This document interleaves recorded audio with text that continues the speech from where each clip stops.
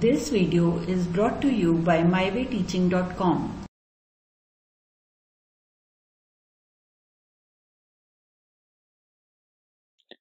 So, in this part, we are dealing with the fifth chapter in physics of class 11. The topic is laws of motion. Okay. So basically, in the previous chapter, our main concern was to describe the motion of a particle in space quantitatively. So there we saw about different kinds of motion. Uniform motion needs the concept of velocity alone, whereas non-uniform motion it requires the concept of acceleration. So these things we already studied in our previous chapter. So, here the basic question which comes to our mind is what governs the motion of bodies. So, in order to find answer for that question, we are dealing with this chapter. So, what governs the motion of bodies? So, in this chapter, we are seeing various concepts. The first one is introduction and Aristotle's fallacy, the law of inertia, the Newton's first law of motion, Newton's second law of motion, Newton's third law of motion. So the very basic laws of Newton's of motion and conservation of momentum, equilibrium of a particle, common forces in mechanics, circular motion, solving problems in mechanics. So, we are going to deal with all these concepts in this particular chapter of law of motion. Okay. So, now we shall see the first part, that is the introduction part. See, as I told you in this particular chapter, we are dealing with the concept that is what governs the motion of bodies. So let us first guess the answer based on a common experience. In our day-to-day life, we see all these examples. For example, to move a football at rest, someone must kick it, isn't it? If you want to move a football which is in rest, someone must kick it. Then only it moves forward, isn't it? Similarly, to throw a stone upwards, one has to give it an upward push. Okay, to throw a stone upward.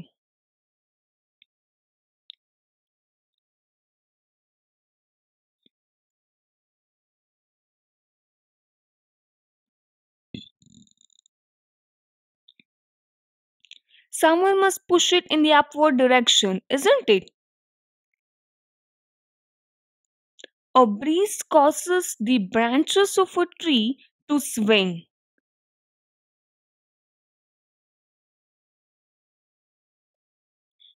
The breeze it causes the branches of the tree to swing.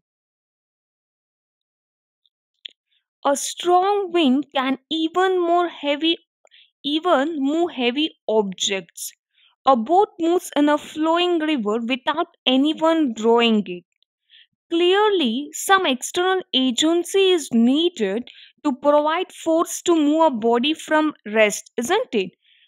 So, from all these examples, one thing is very much clear that an external force is very much required to move a body from rest. Okay.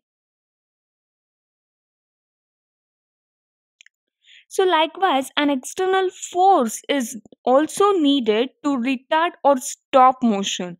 So, not only to move the body from rest, again to bring back the body to rest, we need this external force. In both the cases, we need this external force. So, you can stop a ball rolling down an inclined plane by applying a force against the direction of its motion, isn't it? So here also external force is required to stop the motion or to bring back the object from motion to rest. So in these examples, one thing is clear: the external agency of force is in contact with the object. So for example, in football, in the first example, this football and kick. So this football as well as the kick, both are in contact, isn't it? When a man kicks the football, it moves forward. So both are in contact. So when we throw a stone upward, the stone and the hand will be in contact. And here the breeze and the tree will be in the contact. So it's always not required that the two objects must be in contact. For example, in some of the cases, like a stone which is released from the top of a building, it accelerates downwards due to the gravitational pull of the earth. In this case, there is no contact with the object. And even when a bar magnet attracts an iron nail from a distance, here also there is no contact with the object. So this shows that external agencies, for example, like gravitational and magnetic forces, these forces, they can exert force on a body even from a distance. It is not always required to be in contact with the object. So these external agencies can exert force on a body even from certain distance. So instead, short, we can say one thing, that force is required to put a stationary body in motion or stop a moving body. Okay, force is needed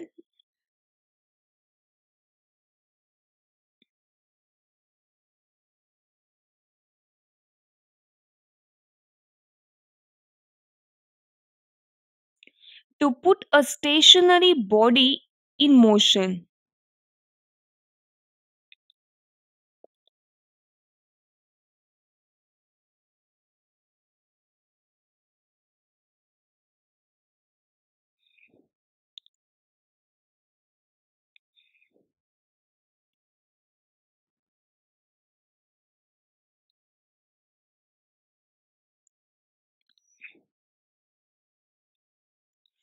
Okay, or even the force is needed to stop a moving body.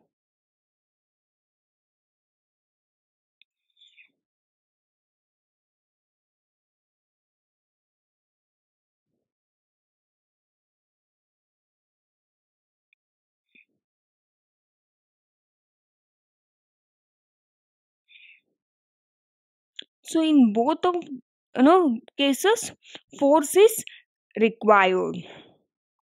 The external agency may or may not be in contact with the body. So this is an introduction part. So now let us study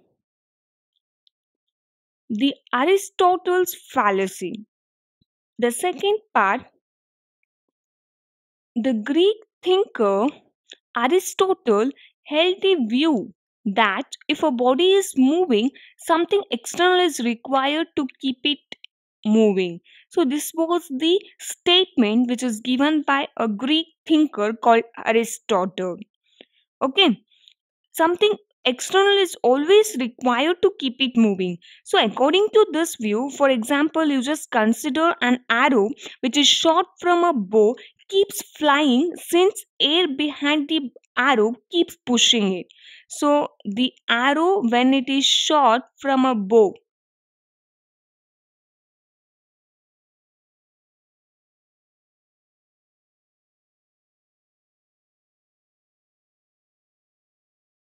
so it keeps moving until the air behind that arrow it pushes it.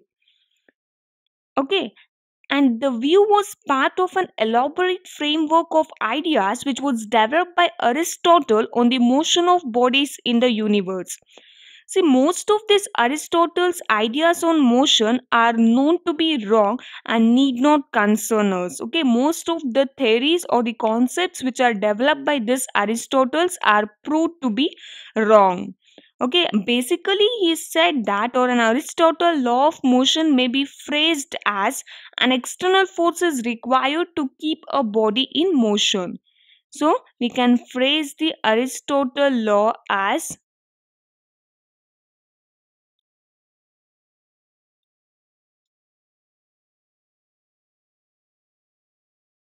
an external force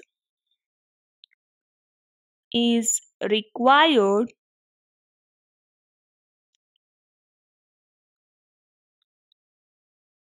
to keep a body in motion.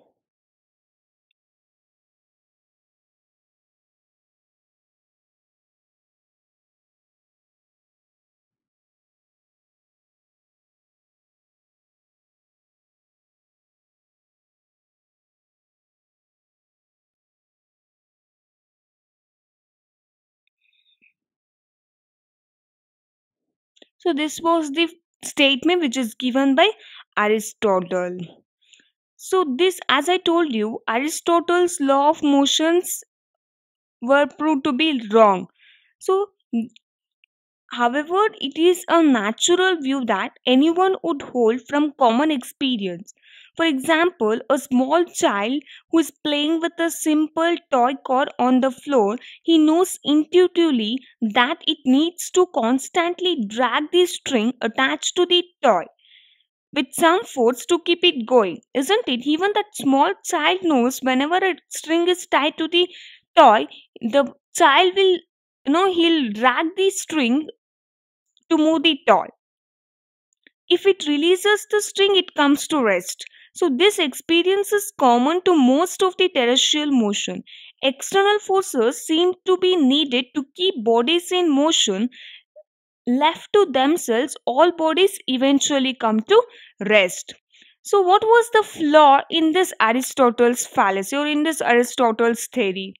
Yes, the answer is a moving toy car. Again, we are taking the same example in case of a moving toy car.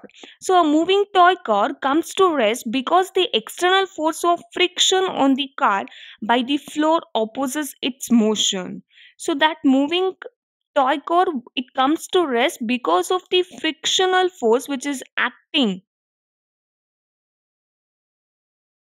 on it in the opposite direction. Okay, because of the frictional direction on the car by the floor in the opposite direction, which it opposes its motion, so only the toy will come to rest. So to counter this force, the child has to apply an external force on the car in the direction of motion. So in order to counter this frictional force in the reverse direction, the child must apply the external force to move the toy.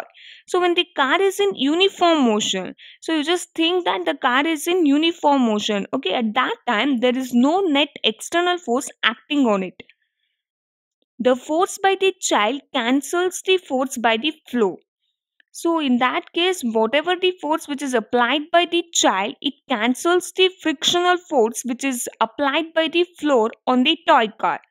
So the corollary is, if there were no friction, the child would not have been required to apply any force to keep the toy car in uniform motion. So since there is a frictional force, an external force is needed. So if there is no frictional force, then the child, so there is no need for that child to apply the external force to move the toy car. Okay, the opposing forces such as friction and viscous forces are always present in the natural world.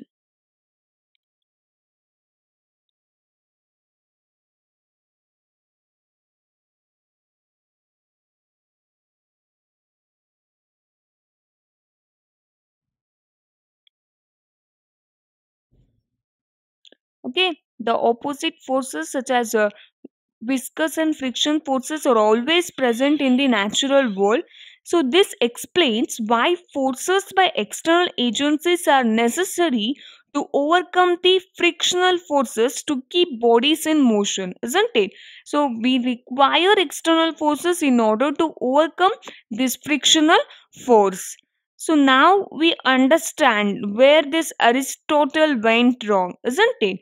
So, basically, his idea was like, whatever, if the body is moving, something external is required to keep it moving. But in case of uniform motion, as we just explained the case of a toy car, there is no force is required by the child if the frictional force on the car is not acting. Okay, if there is no frictional force on the car, then there is no need of external force by the child on the car. Okay, so this was the basic idea which is given by the Aristotle, and it is also proved to be wrong. In the next part, we'll study what is the law of inertia.